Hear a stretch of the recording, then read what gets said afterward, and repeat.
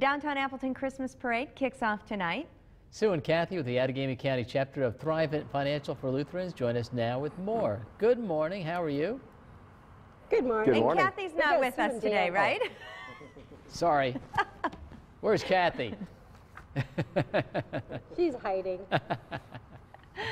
Well, Sue, let's start with you and tell us all about this year's Float and Thrive-In's involvement with the parade.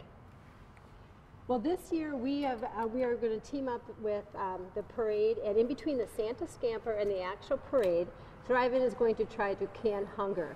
We are going to have a group of 80 students from surrounding high schools going out into the crowd and getting cans from everybody that comes to the parade.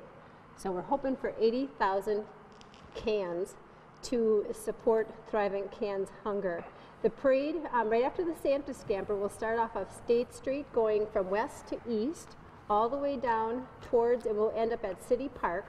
We'll be following the St. Joe's food truck, along with several trucks behind that, and all of the students will be going out into the audience to get cans from everybody.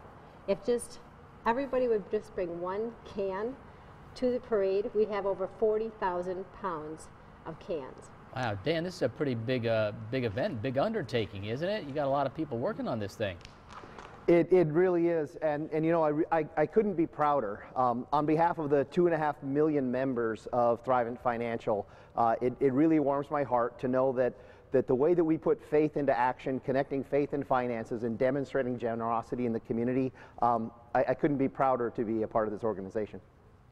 And how do you feel about being part at night when you're there at the parade and you just see the community coming together? What kind of feeling do you get from that?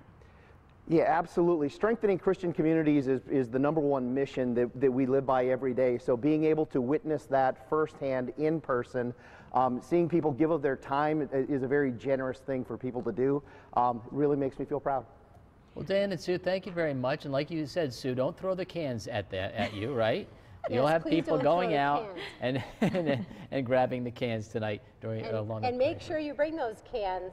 And also, if you can't drop them off there, you can drop them off at St. Joe's Food Program in Menasha afterwards, or at one of Thrive-In's locations. Oh, great, in case people forget. Yeah. Well, have a great night tonight, and thanks for spending your morning with us.